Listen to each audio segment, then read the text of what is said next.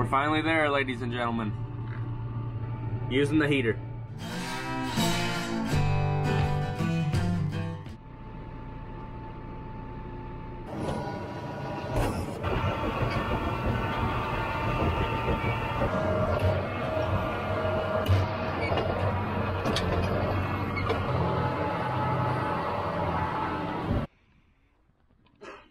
You sure you want to do this?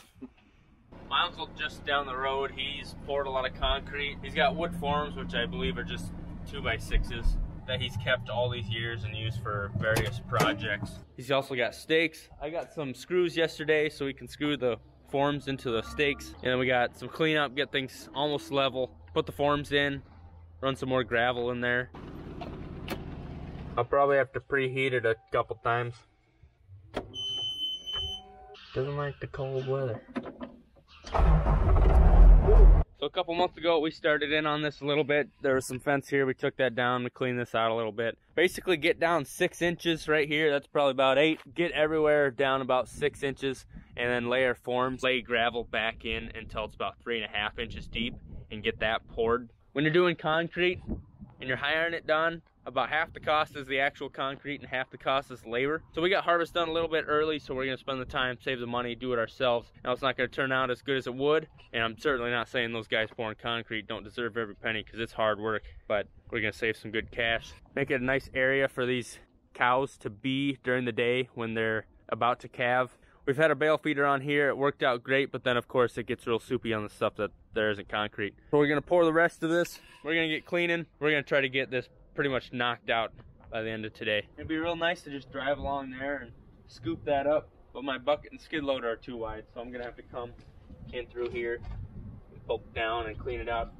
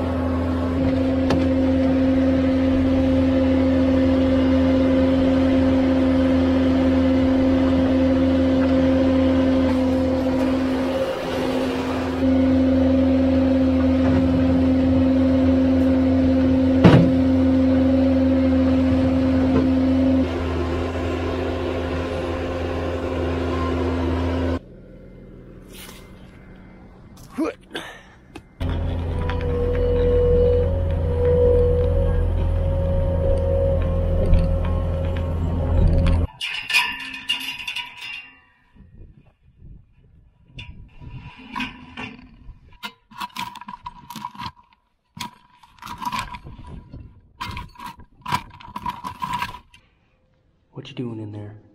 Huh?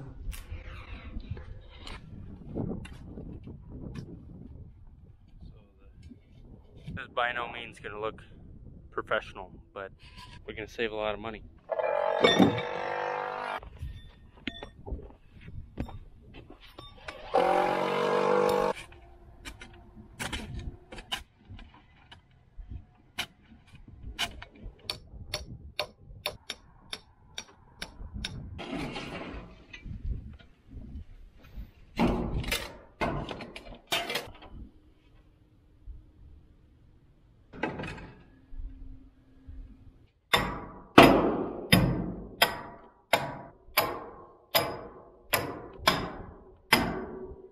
That was the hard part, right?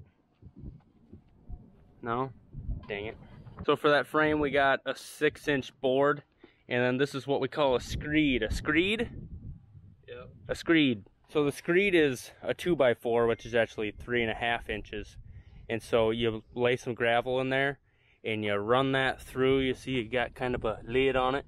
Run that through and pull the extra gravel out, and it sucks. So our gravel goes to here, and this is the width of our thickness of our concrete, the 3.5 inches. Some people would say that's not thick enough, but we're not driving on this. It's just for cattle. It'll be fine. We've got lots of it that way. You know, it looks like somebody dug too deep.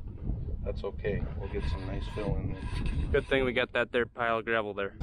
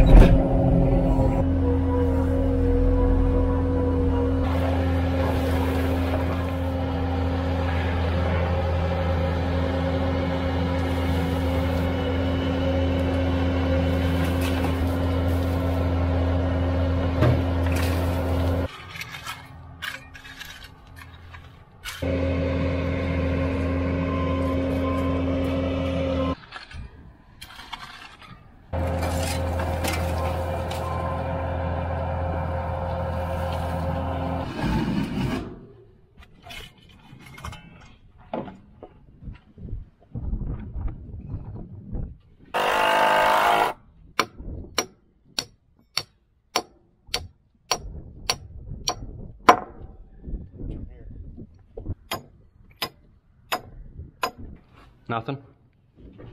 Well, about 2 weekends ago, some people pulled in. We were talking to them and a bee flew up my shirt and stung me. Look at all of them. Eating on that sweet corn. Corn nectar. Nectar of the gods. We're looking for a nice 2x4 that's about 6 foot long. So we can screed that other one without doing all crossways. That's not how you're supposed to do it, but that's what we had. Can't find one. We're gonna head to Jeff's, find a piece of 2x4, cut it to the length, and also run a store and grab some lunch.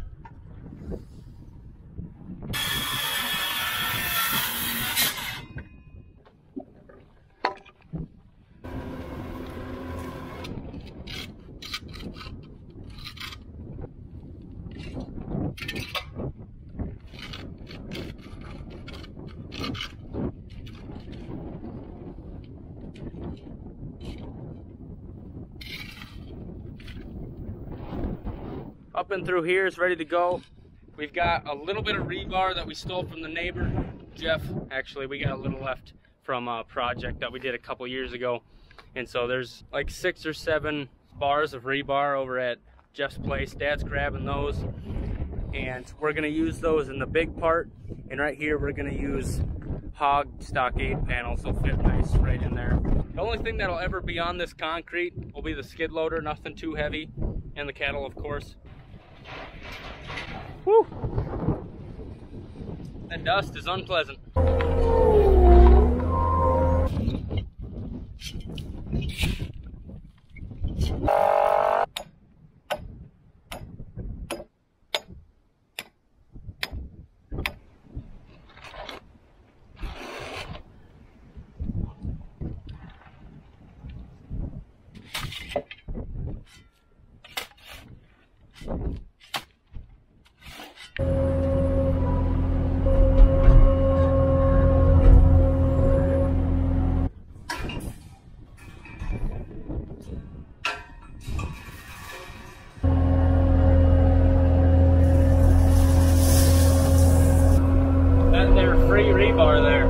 About the only thing we're gonna pay for is the concrete.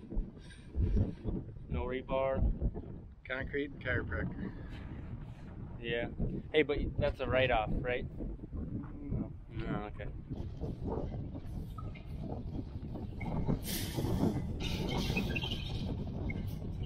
So this is what we're working with once again. I know it's not professional. We're using what we got, and we're getting by cheap.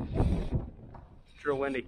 Old hog stockade panel there, and then we got about 6 rebar that we found left over from a project over at Jeff's place. You know, we won't have tractors driving on it, just cattle and a skid loader. My dad said a couple times, his dad, whenever he poured concrete, they either never used rebar, and it's still looking all right over there, or sometimes they threw some old T-posts in it.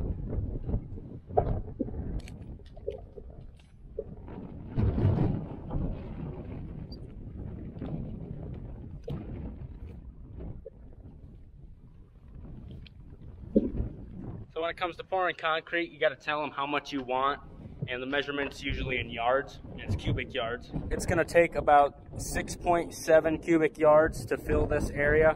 We asked for 8, I believe, just to make sure that we don't run out, because then you're kind of screwed. You just couldn't live with it, huh? No. Somewhat presentable. He called a neighbor and asked if they had any. And they had just a couple sticks, or? Oh, I don't know. All right. I asked if he had about 3 sticks, and he said yeah.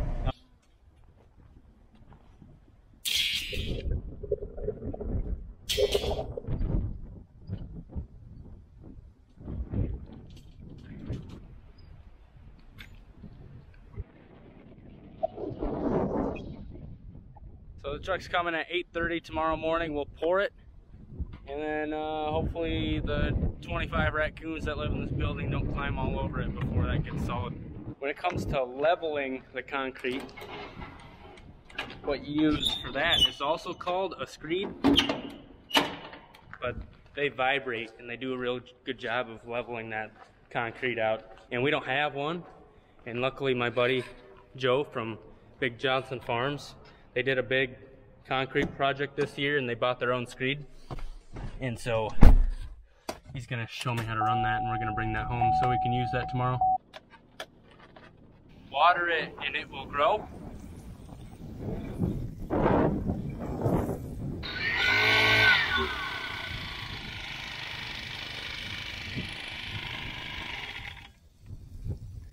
I reckon we better put some gas in there. Jeff has about 20 calves that, I wonder who put that there. Raccoon? Is there a raccoon up in there? Hey, anybody home? So we're gonna chase 20 of his up, work them real quick, just give them 2 shots. These freshly weaned calves, they're needing a couple bales. Jeff used the good lube. What? Cream of Jesus? I don't know what that means.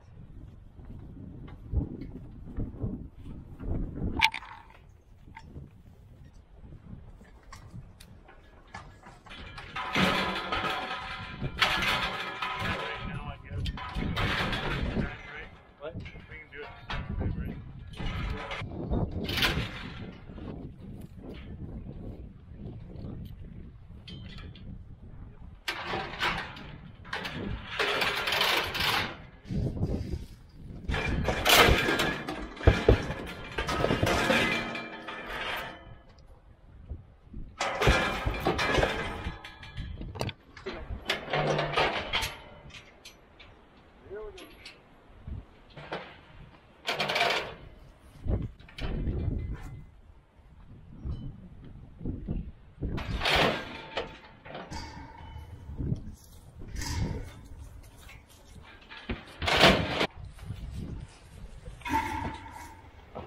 Yep.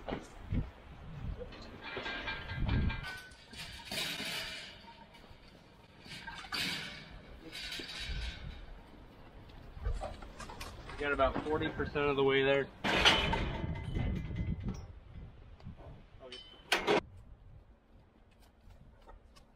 I hear you're hungry. Hey, feller. Oh, oh, oh, oh, oh. There you go.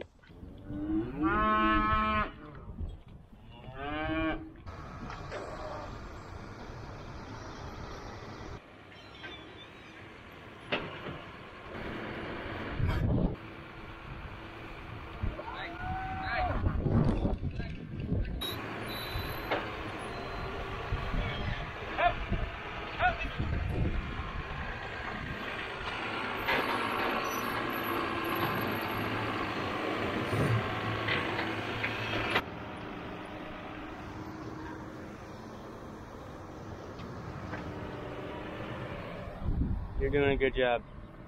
These are some of the tamest freshly weaned calves we've had. Just working on them every year with those pellets, feeding their moms in front of them.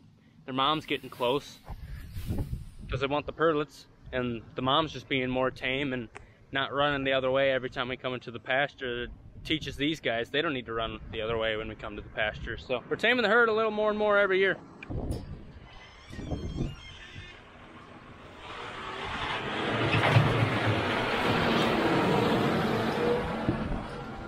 They've been weaned for about 5 days now. Moon and Bella are in a lot less already.